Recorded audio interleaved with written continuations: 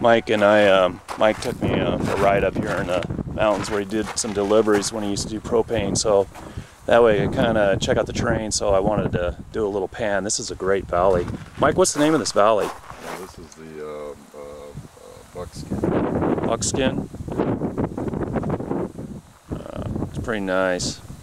The houses here, I mean, they just build huge homes, you know, up in the mountains. I don't know how clear this is coming in because my screen doesn't look that clear, but I'll just go ahead and assume that I'm getting a good clear shot. It looks like it from this side with plenty of light. So anyway, don't let me forget to put my glasses on the back of your bumper, because otherwise I can't see the screen with my glasses. Just wanted to be able to zoom in on some of these big houses.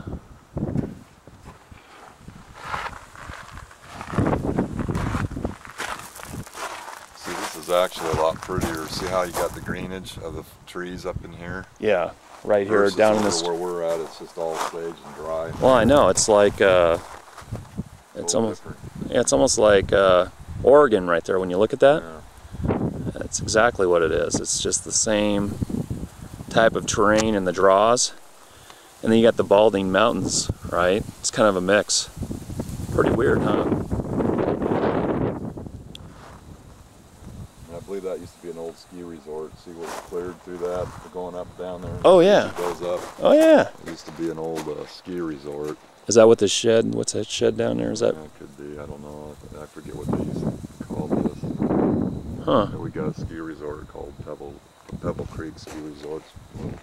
Probably about a 30-minute drive. Yeah, it sure looks like it was groomed for that, though, doesn't it? Huh. Okay, well, just wanted to kind of show you the adventures of Mike and Marc Pocatillo in the mountains. Yeah. All right, man. Nice short clip. Let's say goodbye.